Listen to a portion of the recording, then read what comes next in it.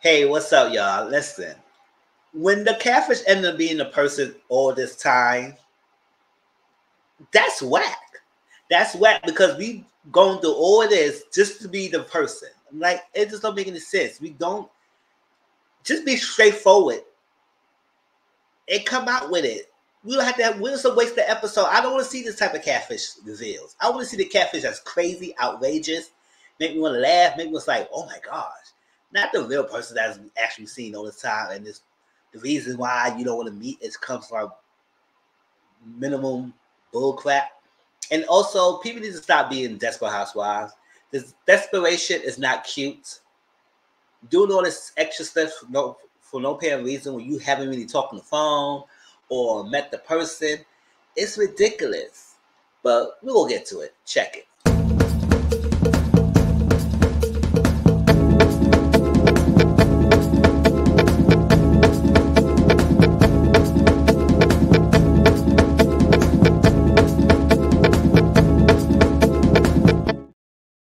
Hey, what's up? You're watching Mizzle. You're watching my channel, Mizzle 14, and I'm back doing a review of MTV Catfish, Season 8, Episode 87, Moses and Krystal. Like I said, it just, I don't know. Lately, the last few episodes of Catfish has not been entertaining at all. It just not. I'm doing it because I do enjoy the show, but at the same time, they just step it up to the point that I might just do lives and just not do pre-recorded. But it is what it is, y'all. I'm here. Listen, y'all know, y'all love my reviews, and I'm here to give it to you. So here we go. Moses is 40 years old. He's a theater student and also a football player. And yes, he started school late in life because he was doing sales for 18 years. He wasn't really enjoying it as much. He just wanted to fulfill some of his stuff that he always had wanted to do. But he also wanted to find someone who do the things that he liked to do. Like mostly anime, cartoon, do things, a lot of things that maybe interested him. And he wants to have a partner with that. He has been married for like 11 years, but he just got divorced for like a year and a half ago. So he trying to find someone to really fill the void, basically. Because I was like, damn, 11 years, you could at least take your time. No rush into another relationship. But to me, the Moses seemed like he really wants to be tied down already. And I said, what is the rush? You will get married again. You want somebody. I think it's more because he don't feel alone. It doesn't say you don't want to be alone. You want someone. You want the relationship. You want somebody to feel good, to feel the need for a long time, and all that stuff.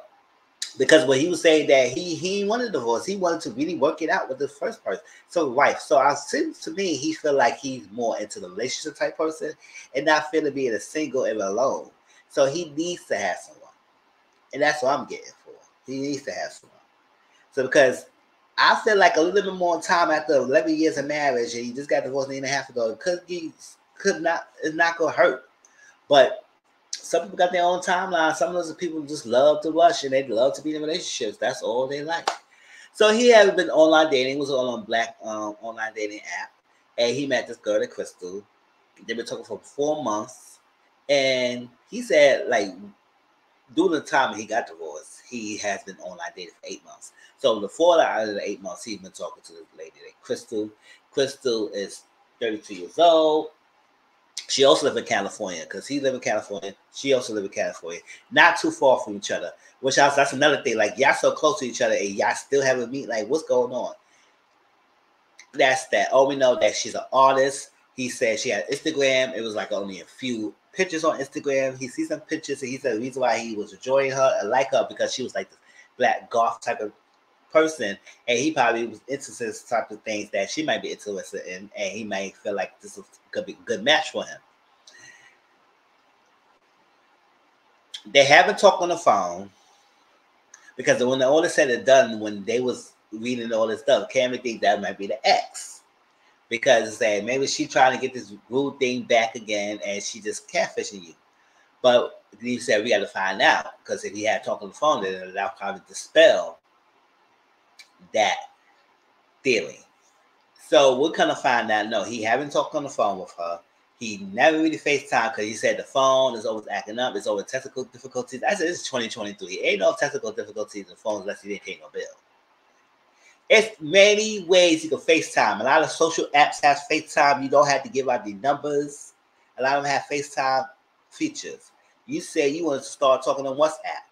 WhatsApp has a FaceTime feature. So it's like, what's going on? Why are you not meeting? Why are you not FaceTime? But that's not it. Now, I was saying earlier in this video that desperation is at its finest. I can't really like people who want to become desperate housewives. That's why I call people who's really desperate to be with someone. I call them Desperate Housewives because that's one of my favorite all-time shows that I like to watch, Desperate Housewives. And I always call people who are so extremely desperate, like any man or woman, whoever desperate for a relationship, Desperate Housewives. And he was sending her money. Sending her money. He said, how many months you be sending her? Like $300, $400. He was sending her Ubers, trips. He was paying for rooms. I said, you doing all this, paying for rooms, Uber trips. Even one time he went to the Uber place, not the Uber place, the hotel, one of the hotels she was going to. He had the key because he said, listen, I'm paying for this room. I didn't know where you go. I could go over there and meet you, right? I paid for the room, so I know you here. He go over there, got the key and everything. He couldn't get in. Didn't want to meet you. I said, what is going on? Why is she, like, you pay for hell to no? That's what I said. If you pay for the Uber ride, you know where she going. So, and also, why you don't pay the Uber ride to have her come to you? Which I don't understand. Like, all these Uber rides, and none of the Uber rides are coming to you so you can see her. That's like ridiculous. So it was like, yes, can't talk on the phone because of technical difficulties and all that, yada, yada, yada. So I was like, oh, okay. But also, always excuses of meeting up. Gotta babysit, gotta do this, gotta do that, I was like, classic catfish behavior. The excuses, don't want to FaceTime, don't want to meet. I was like, okay, whatever. So the investigation, they go to the photo, it's a hit. But it was tied to like a photographer of a shop, but no information about that person. So they did an Instagram, not really much because it was only a few posts. It was some artist's work, but it wasn't that much. And then their phone number, and the phone number came into the person named James, 26, somewhere in California. So that was like, it could be a man because you say you never talked on the phone, so it could be a possible man. And I said, ooh, child. So they talked to Moses, brought him up to speed, and after investigation, they come to find out it could not be possible to X. So they ruled that out and everything. Because even though he said that no, it could be possible to X, like she don't care about me anymore. Like she done because she the one who filed a divorce. She done. So we won't even communicate like that, right? Now, with the phone conversation, he said at first it didn't bother him about the phone, not talking on the phone, because he wasn't a phone. He not talking on the phone type of person himself at first. But after a while, when she kept ducking and dodging and not want to meet and want to talk and stuff like that, then he was like, oh my God, now it's getting ridiculous. Like, what's going on? Because they played features together. They love each other. They also like that. I said, oh, okay. What's with the conversations that y'all be having? Don't be wrong. When you do talk to someone on a daily basis and you start getting to know them and you get things, yes, you start building feelings. But at the same time, you still got to have extra caution, especially if you have a FaceTime a person. Now, I would understand you giving an Uber or money and stuff like that. If you have FaceTime, you met the person and everything, and then you say, okay, I know who the person is. But all that, and you was giving all this money and stuff, I said, you doing too much. And then kind of find out it was just to giving her money. It was getting her hotel rooms, doing Uber rides. I said, boy, wow.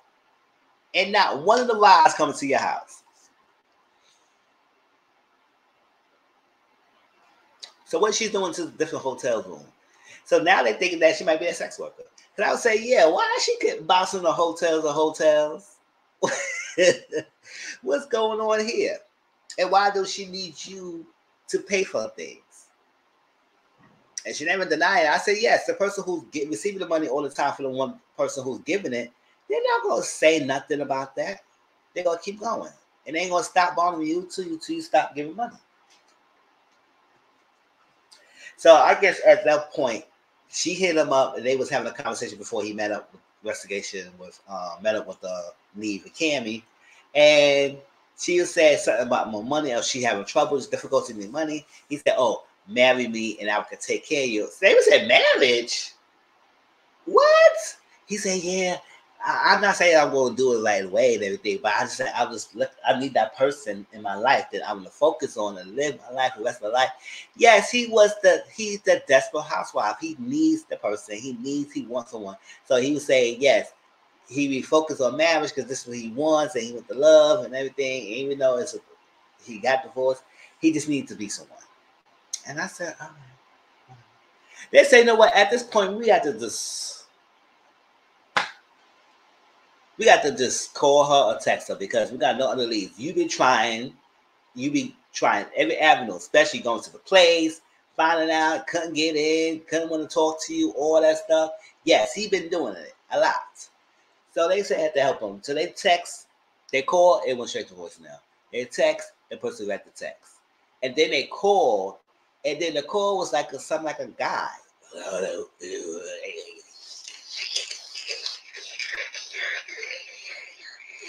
You couldn't really hear nothing. They hang up. So I said, ooh. So Moses said, yes, I don't got time to play with this person, especially the way I just heard. And I said, I know that's right. Because he didn't want to think it was no man. So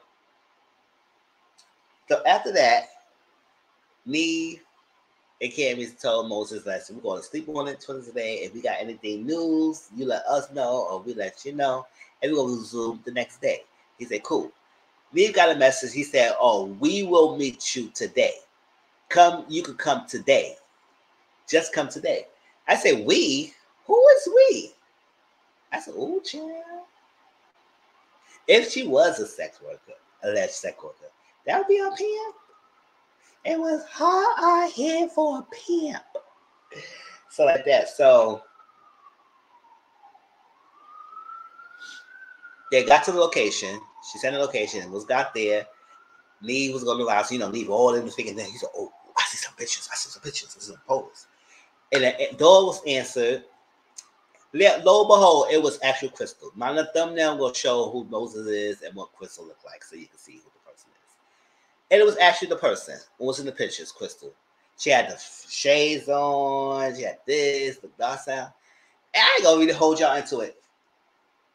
The reason why she wasn't meeting him is because she didn't feel phenomenal woman enough. It's the strut on my back, the color of my shirt, the color of my pants, and the way I walk, the way I talk, the way I look. I'm a phenomenal woman, phenomenally. That's not all the words. I was ad-lib.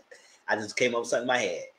But yeah, she didn't feel like she was a phenomenal woman enough for him, and she didn't deserve. She want to earn him, and not just get anything, just not to be given. So she want to earn. She want to be a woman enough. Like she want to be she want to be working.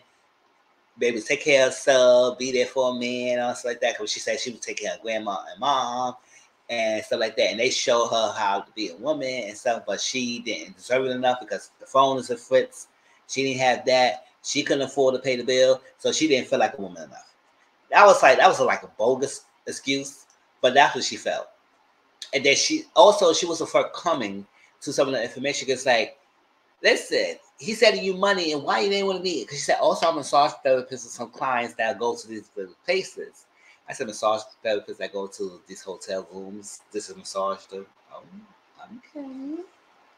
All right, you could have had an establishment that do massages. They could go there.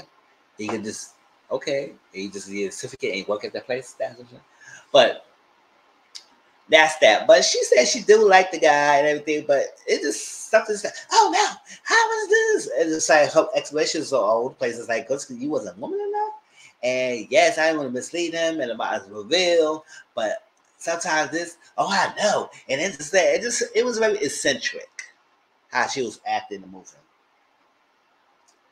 So I would say I want to know she needs to be more forthcoming. If you would have told me the truth, like this, I'm getting override because I'm going to my clients that's in the hotel and I'm giving them massages because I'm a massage therapist who got pain in their backs and everything, a deep tissue. That's what it was. Instead of him paying for things, he going in there, you want to see him and thinking that you kind of ducking and dodging and everything.